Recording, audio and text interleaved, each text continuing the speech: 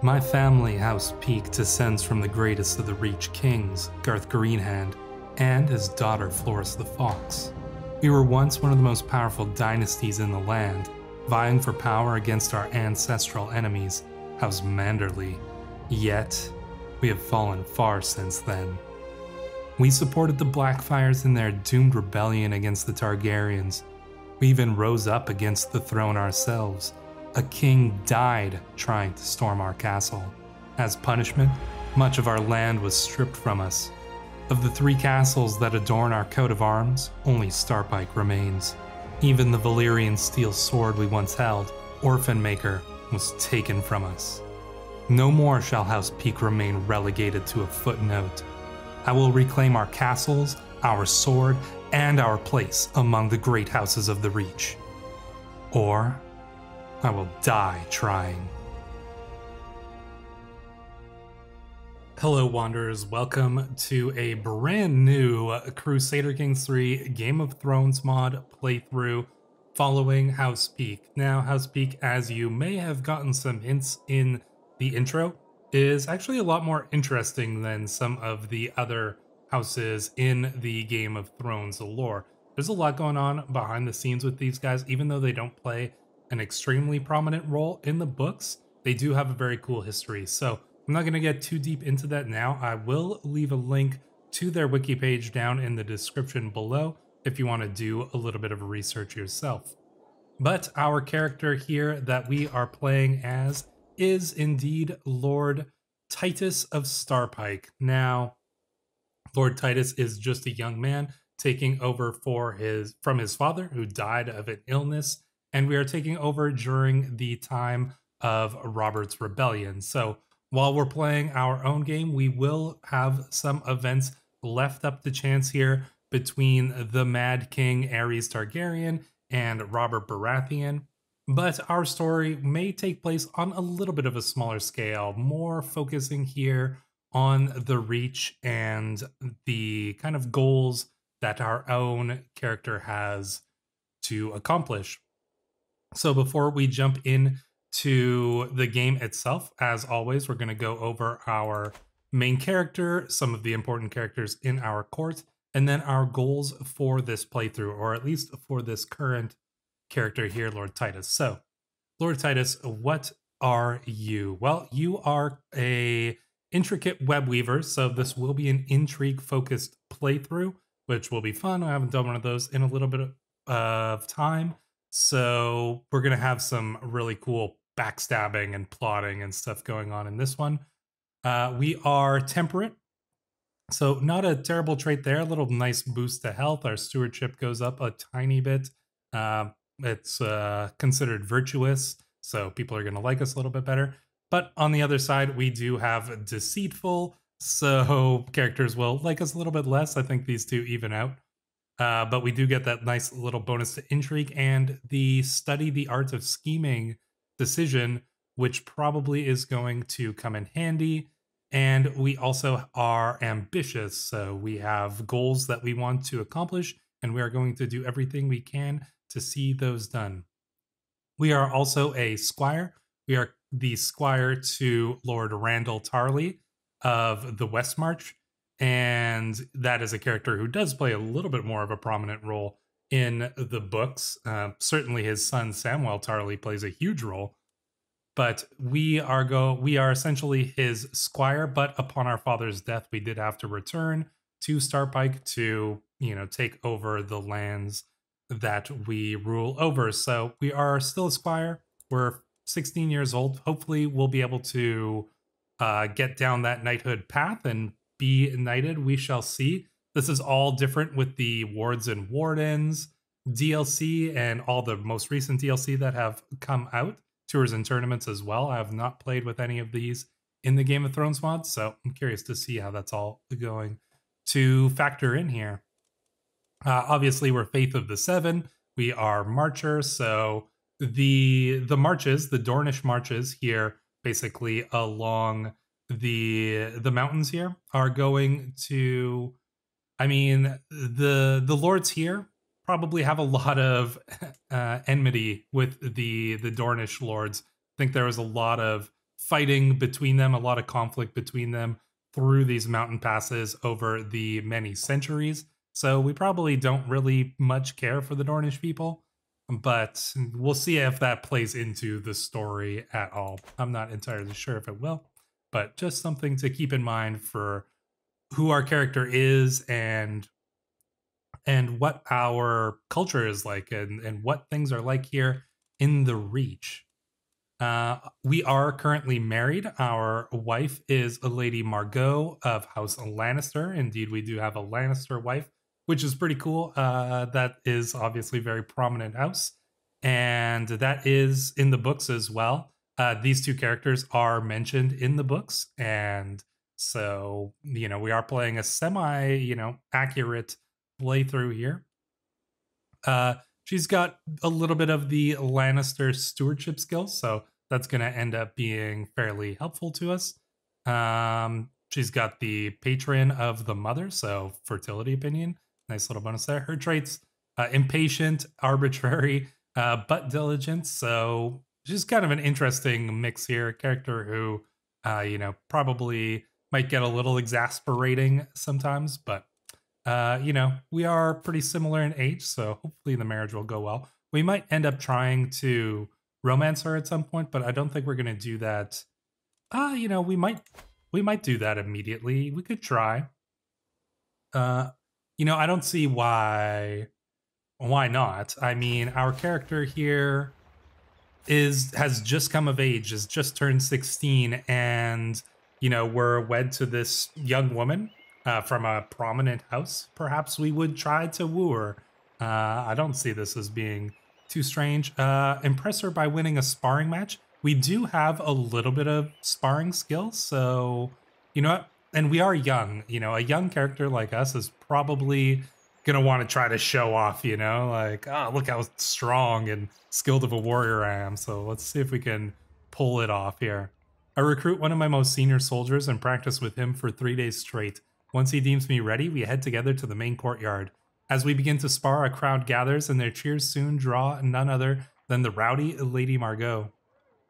The soldier fights valiantly, but I disarm him with a final, flawless thrust. I kneel before Margot and declare my noble intentions. I dedicate this victory to you, my lady. Bringing you honor is my only desire. My beauty is speechless, but clearly flattered. Why else would she be smiling thusly? So maybe she won't be able to resist our charms. To that end, when we are looking to choose our lifestyle, you would go for the intrigue lifestyle here and start going on this right away, but I don't think we're going to do that. I would like to go into the intrigue shortly, and probably down the spy network one, because that's a new one with the Game of Thrones mod and the whole spy mechanic in the game. I have not played around with it all, so I would be interested to go down this route here. But I think because we're such a young man, full of spit and vinegar, we are going to go for the chivalry focus at first, because I want to get the stalwart leader perk. I think a young 16-year-old, even if you are a little bit more inclined towards backstabbing and things like that, you're probably going to be filled with that sense of like, all these knights are going out to war. This a civil war going on right now. That's going to influence our character's decisions a lot, is the fact that there's this massive war going on and men are being sent off to fight. We might end up having to lead our own troops to go into this war. So I think it makes sense to go down this route at first. So the chivalry focus, we're probably going to take stalwart leader. If we get another perk, maybe we'll go for courtship or something like that. And then after that, we'll go back and we'll switch over here to the intrigue lifestyle. So I think this makes a lot of sense. That does give us a pretty decent amount of, we are a fairly skilled fighter here. So our prowess is 18. I mean, we did learn from Randall Tarley, who, as you can see, is one of the most skilled warriors in all of Westeros right now. So we learned from the best, and some of that has rubbed off on us. Some of the other important characters, we'll take a brief look at our court. We obviously have Lady Margot managing our domain. We have our cousin here, Gilmore Pike, as our Castellan. He's a little arrogant, stubborn, ambitious. Yeah, you know, interesting man for our Castellan, but he does have some pretty good skills, so we'll see if he continues to serve us well. We have one of our vassals, Lord Herndon of Rutmark here, as our Chancellor. Forgiving, wrathful, but trusting. This seems like somebody we can probably easily push around, so I don't think he's going to have too much influence over us. Master Andric, another one of our vassals. I believe he is, one of the mayors or masters of one of the towns. Forgiving, honorable, but sadistic. Honorable, but sadistic. Interesting. And forgiving. Interesting mixture of traits that this character has here. He's serving as our steward currently, but he's not particularly good at his job. Then we have another one of our cousins, I believe the father of Gilmore, indeed the father of Gilmore here, Sir Gedmund Peake. He's pretty good. He's actually strong. He's a skilled fighter, brave, callous, wrathful, dutiful captain here, and he's probably going to serve us quite well. Our spy master, Alisanne, just a commoner woman, paranoid, deceitful, craven. She doesn't like us very much, and I would probably like to sway her over, but we'll do that once we've finished our romance scheme. And then we have a Septon, of course, Septon Barken. I don't know if we're going to care much for what the Septon has to say, but he is fickle, vengeful, and patient. So that's our court. There are just two other characters that we want to take a look at, and these are our channel member tier characters, and some pretty important ones and cool ones. I think you will agree. So here we have our best friend, Carrick Darrowson. Now, the Darrowson family originally actually ruled over the lordship of Middleton. However, and when they did rule over that, they did have some conflicts between themselves and House Peake. I imagine that there may have been some duels fought, some conflicts fought during peacetime, perhaps started with a tourney bout and ended up with some blood being shed. Either way, House Peake did come out on top, and Carrick was sent essentially as a ward or a hostage of House Peake. And during that time, he actually became very loyal to House Peake and ended up becoming good friends with Titus. So he is brave, he's wrathful, and he is humble. He's still 15, so he's just finishing his education. He's a loyal character. He's also a squire, and he is the squire of our cousin and marshal, Gedmund Peake. So once he comes of age, we are going to probably make him an acclaimed knight as well, maybe captain of the guard or something like that. He is betrothed to this beautiful young woman here, Jamila. She's a honey whiner, and she has been in our court, and I guess they were infatuated with each other, and so betrothal was arranged between them. So that will be nice for him once that comes of age. Hopefully he doesn't die before then, but we shall see. His family, unfortunately, was ousted from the lordship of Middleton by the Mad King. I imagine they may have just said the wrong thing, supported the wrong person. They were ousted from that position. The father was killed, I believe. Yeah, here we go. So Malcolm Darrowson was executed on the orders of the Mad King. They were stripped of their lands. So perhaps we will get an opportunity to give our best friend his castle back, but we shall have to see. The only other character we need to look at is Maester Morn, and Maester Morn is from the House of Goodbrother, which, as some of you will know, is a house from the Iron Islands, a pretty important one. They do own this big island here, which I totally forget the name of, but they are one of the most prominent houses in the Iron Islands. This man, he is callous, he is solitary, he is arrogant, so yeah, not a nice guy. He's Herculean and a very skilled warrior, but for some reason, he became a maester. He left those lands behind, he became a maester, and somehow he ended up in our court. He is reclusive, so we barely ever see him. He keeps himself up into his tower. What is he planning on doing? What is he getting up to up there? We have no idea, but hopefully he will serve us well. I guess we shall just have to see. But those are pretty much all the important characters. Now, what are our goals for this playthrough? Well, you may have seen it in the intro. House Peake once owned 3 castles. That was Starpike, Dunstanbury, which was the former seat of House Manderley, which is our rivals. You can see that we do have a rival here in Lord Wyman, which is actually pretty terrifying because he's an intricate web weaver, and because he is our rival, he may try to start an assassination plot against us. So we're going to need to be extra careful, and we're probably going to need to shell out some money to get like a sworn shield or a cupbearer if we could. I don't think we can, so we're going to need to watch out for being assassinated. We'll see how that all plays out.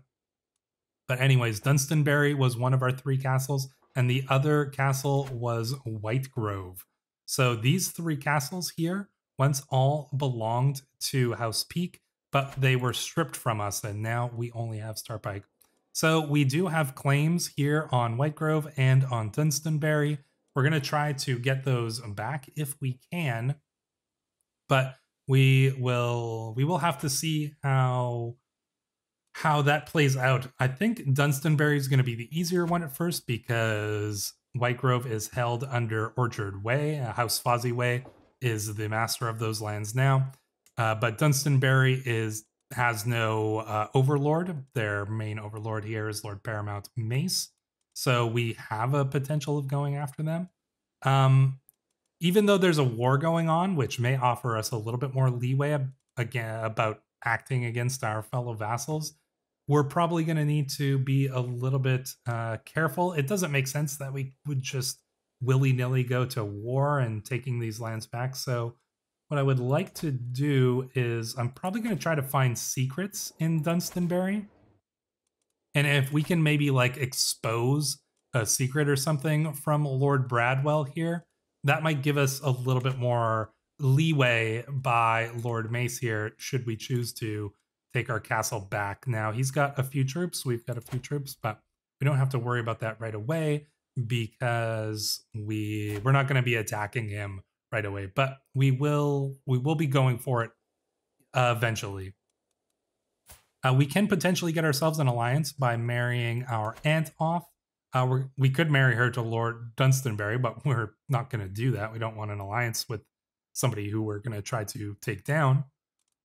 I would like to try to find somebody who is maybe of a similar age to her and is also a reach man, because that's close by, like Lucas of Hartsmere. Hartsmere is just to the north of Dunstanbury, so that actually works out not too bad if we want to do a little like pincer movement type thing here. He doesn't have a ton of troops, but I think that this marriage makes a lot of sense. We aren't going to be doing a lot of just like, we're not going to marry some random, hill clansman in the north or anything like that, even though it's technically possible. We're going to try to keep our marriages within the region if we can. We're going to play it realistically.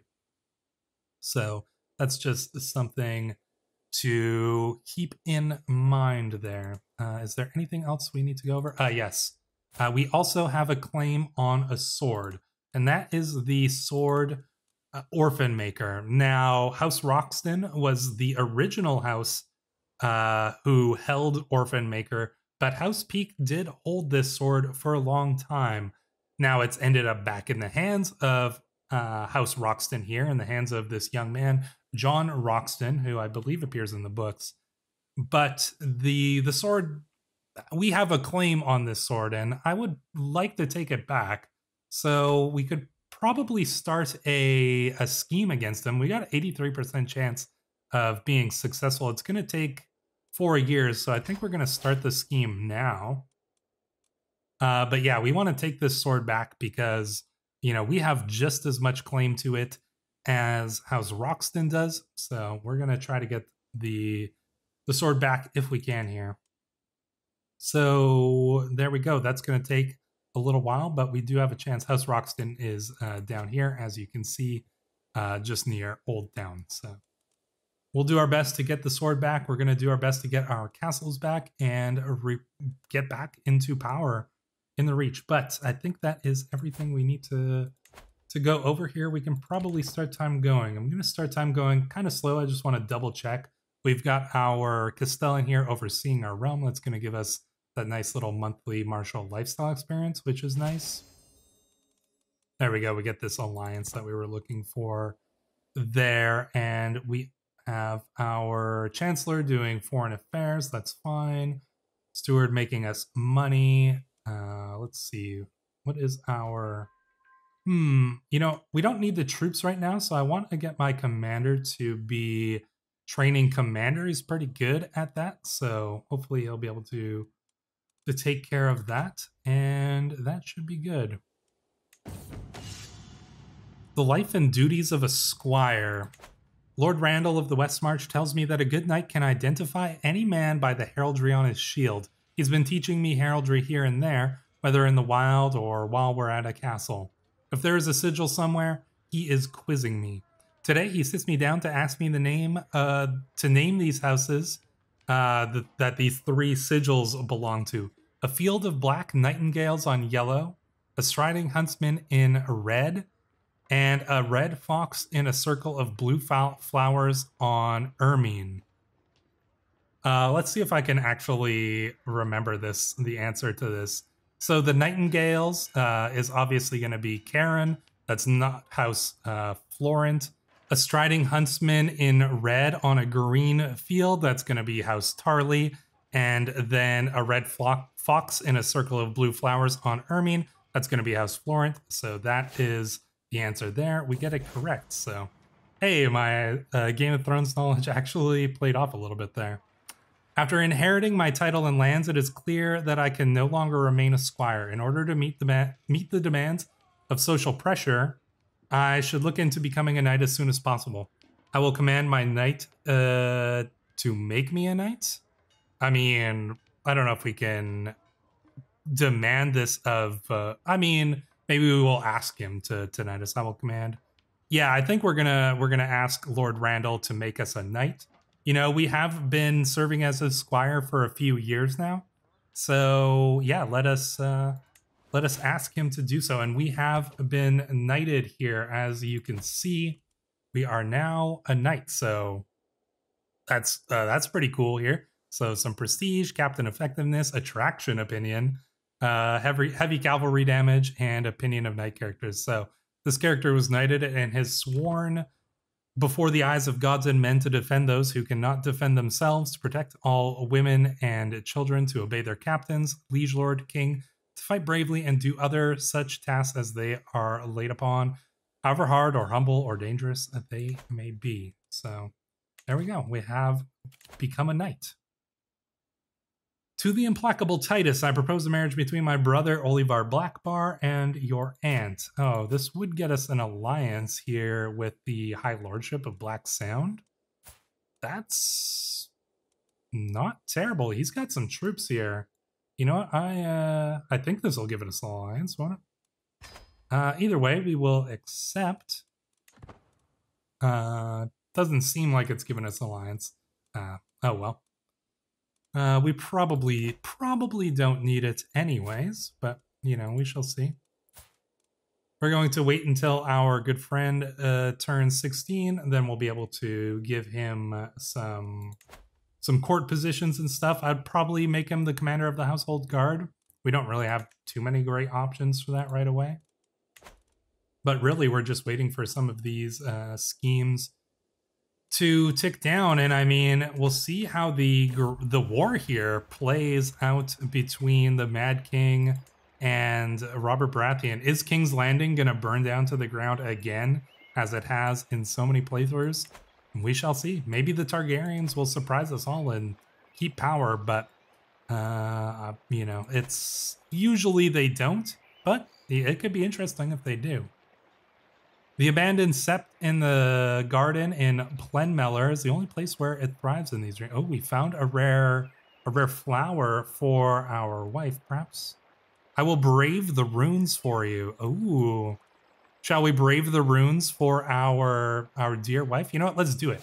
And we find an orchid in the runes. We gain some prestige. We went in there, you know, and found a flower for our wife. So that's nice. You know, we're romancing her. Things are going well. I mean, we got a 65% chance. Hopefully we'll be able to increase that chance a little bit more, but 65 is not terrible. We got 19 months to do so. Doesn't look like we have anybody who's willing to join our scheme, but it doesn't look like we really need anybody to join our scheme to steal the artifact from John Roxton. 83% chance. That could go up in the 4 years that it's going to take to accomplish that. So, oh, looks like we're being, I see. We've just put on the helmet because we're a knight, but I think that we may switch out of that here. So, despite our best efforts, my agents have yet to uncover any secrets at Lord Bradwell's court. However, I still believe there's something going on in the shadows. I only need a little more time to determine what it is. If there is anything, we shall find it, indeed. I think I'm going to take off our helmet here. So let us... Yeah, there we go. No headwear. We don't need a helmet, do we? I don't think so. I'm curious, are we serving as a knight? Doesn't look like it, but we've got our sword now, so...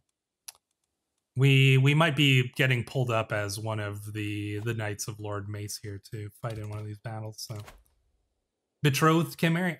Here our friend has come of age. That's excellent. We will certainly grant you your request to marry Sir Carrick. Oh, he's become a knight as well here. So Sir Carrick, you know, me and him, we became knights at practically the same time. I imagine maybe at the exact same time, you know. We go and take our vows together, and you know, that is the basis for a strong friendship here. Oh, he's actually gained another trait, callous, as well. So evil adventurer. That's pretty interesting. He's a reasonably skilled fighter. He's a siege engineer, which is awesome. That's always a good one to get. And he's got 20 martial, so pretty good. Yeah, you know what? We'll let him marry the woman of his dreams, and we're probably going to make him an acclaimed knight as well. So we do have a second position for an acclaimed knight, and we are going to put Carrick in that position. Tactician and Marauder, Tactician and Besieger. I like that. So we're going the Fox of Starpike. No, you know what? The snail. We'll call it the Snail of Starpike because he has a snail on his coat of arms here. So the Snail of Starpike, let's create that accolade there. So he is now our acclaimed knight as well. So yeah, not so bad. We can get some successors here. We do have this guy, recruit to court. Now we don't have the money to, but we might be able to bring in a successor. Oh, this guy could do both. Yeah, all right. Well, we can't bring him in yet because he's far too expensive here. A Bravosi man. Ooh, interesting. But we can't get him right now anyways, so. Oh, and can we join this hunt? We've been invited to a hunt. Who is this? This is Lord Garth Tyrell. Interesting. A Tyrell is invited to this hunt. You know what? Let's go to it. We do need a caravan master. Should we get Ellen Risley, our grandmother? No. Jamila. That's 10. I mean, Carrick probably will do actually a pretty fine job of managing the caravan here. There's some danger in the forest here, but I don't really want to spend... we could probably afford a forest guide, couldn't we? Yeah, all right. So we'll get a guide to help us reach those lands. Oops. Let's do that again here. Forest guide. And that should be everything we need. It's going to cost us 7, but I think that should be fine. There's no woman lovelier than Lady Margot. In her presence, my words often fail me. None of my compliments ever do her justice. Perhaps a carefully drafted poem would better capture her virtues. I will write about her endless wisdom, burning faith, youthful vigor. You know what? We could try. She doesn't seem particularly faithful. Her wisdom is not high, but her youthful vigor. You know what? Let's try it. All right, we're going to go out on this hunt. Local hero. As we traverse the wilderness, trudging through the dirt, we encounter a modest wayward shrine. Naively carved, it sports a 7-pointed star at its head, and below the weathered words, "Here lies Saint Byron of Orchard Way, blessed son of White Grove." Ah, interesting.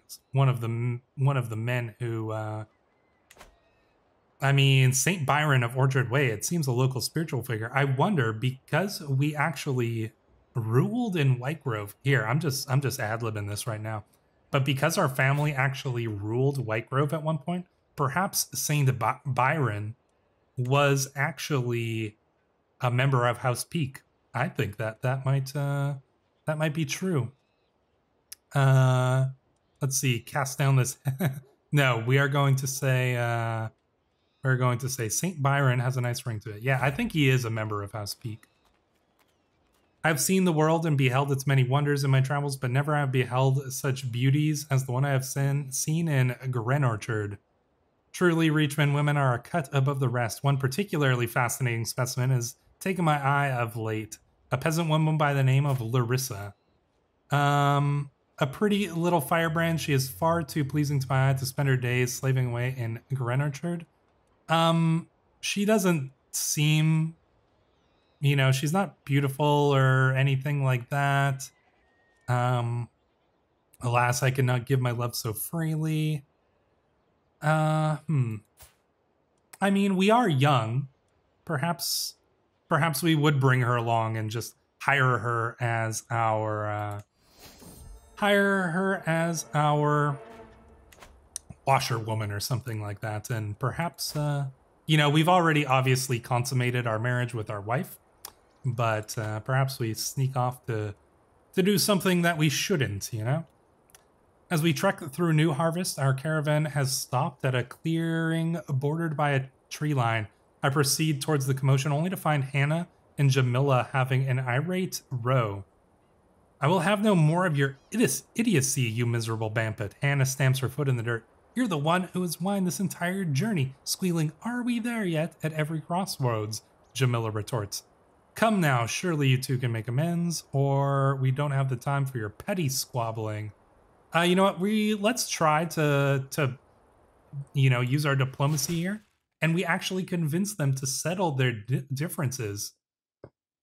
So that's pretty good. "To the fearless Lord Titus, your masculinity is what gives meaning to my life. I wish only to be by your side, that I may know the depths of your love. Please be the Elene to my Duran." Signed, Lady Margot. She must have liked my poem. Ooh, so that things are going well. Charms, the scheme success chance has increased here. What is our scheme success chance? 75%, so pretty good actually. "An imposing man is standing on the road ahead of us. I am Waldemar of Rosewood. I have bested dozens of men in combat, and honestly, all of those fights were dull. So here I am on this road looking for someone better than me, someone I can learn from. If you can best me in combat, I will become a valuable and loyal servant. And so on this night, I demand to meet one of you in a fair fight." Who is this man here? Waldemar, skilled warrior. Ooh, very skilled warrior. Legendary blade master. Ooh, okay. He might be less valuable after a win. Oh, you know, we might not be able to beat him. 36% Gedman. You know, Gedman could try, but I think that we are going to try ourselves against this knight here. So let's see if we can be successful. Oh, he won the fight. So he didn't join us, but that's fine, I suppose. He was a legendary blade master. He won't join our court either. 'Tis sad, but at least we tried. We may have gotten ourselves thrashed a little bit along the way, though. As we await the arrival of the guests. Okay, so we've arrived at the hunt. Gorman assembles the party. The local gamekeepers have scoured the vicinity for tracks. There's no sign of a buck in the area. There are plenty of hares. Okay, so we're going hunting for hares. That's fine. Who else do we have here? Master Parman. We've got Lord Philip of House Watford. Who else do we got here? Lord Bennis of Orchard Way. So we've got Fosaway here. Can we see? Oh, you can see the guest list here. So yeah, we've got, Lord Leighton of Old Towns here. Yeah, okay. So there's some pretty important lords here, as you can see. Yeah, Tumbleton, Black Sound, Cockleswent, Orchard Way, Heartland Heights, Blueburn. Yeah, pretty important lords have made their way here. We follow our quarry into the flatland, slowly but surely gaining on the swift hare. It suddenly spooks, hurtling away in the direction as I move towards what's scared. I can scarcely believe my eyes. Lord Bennis and Lord Bradwell, entangled on the ground in passionate embrace. Lord Bennis and Lord... This works out so good. So these two here seem to be engaging in a bit of a dalliance, which, dare I say, is probably not looked upon very well in Westeros, I can imagine. These two are our enemies. Obviously, he holds a castle that we want, and Lord Bennis of Orchard Way is also the lord over Whitegrove here, so another castle we want. So we suddenly gain some interesting information on two lords who are our enemies. Back away slowly, I saw nothing. No, this is a disgrace. Cease at once. We exposed Lord Bradwell's lover secret. Yeah, okay. You know what? Let's expose this secret, because now that this secret is exposed, yeah, okay, so look at this. This just works out so well, right? This gives us a lot more ability to act against these two lords. Now, obviously, there's not really anything wrong with what they're doing, but the fact is, in Westeros, being a sodomite and an adulterer, not good. So suddenly we have a lot of reason to be able to act against these two lords here. So going to this hunt actually was a pretty good idea. My acquaintance, Lord Parman, is the first to spot its bounding legs. The quick jack is hard to distinguish. We still want to try to catch this. You know what? I'm going to go and... we don't need recreation. Do we want to try to slay the beast? You just want a good hunt and be the one who brings down the quarry? You know what? Let's try to slay the beast ourselves here. So let's go. Leighton found the tracks. Success chance increases slightly, 50-50. Let's see if we can keep that up. The damn thing is gone, unfortunately. So the hunt fails. That's unfortunate, but it wasn't a complete loss, that's for sure. Let's leave this adventure behind for now. So, finish the hunt. We gain the trait Hunter, but we get something even more important here. I notice that Perce avoids me more than usual. He always sits the opposite end of the table when we're invited to a feast and consistently refuses my company while camping. We may not have the best of relationships, but that attitude is starting to tire me, as when I overhear him defaming me. Titus is an abhorrent ogre. I'd be a way better lord than him. Ooh, Caravan Master, take care of it. Yeah, you know what? Let's have Carrick, our best friend, deal with this man. So, Perce wins the fight and leaves. Ooh, so actually Perce managed to defeat Carrick, unfortunately for Carrick here. And he left the entourage, so that is unfortunate. But in any case, chivalry is alive. While traveling through Arden's Hills, we run into some Reachman Knights. They are deeply respectful and apparently huge lovers of poetry, as they insist on reciting it every chance they get. The code of conduct they follow has several merits, and I can't help but admire it. One of the knights, Sanyard, is particularly impressive. I'd love to take this tradition home. I should try to be more personally chivalrous. Yeah, let's try it. Let's try to be a more chivalrous knight. So we have returned home here, and yeah, that hunt led to some interesting opportunities, dare I say. Now, we will be expanding upon those interesting opportunities in the next episode. If you enjoyed this one, make sure to subscribe to the channel.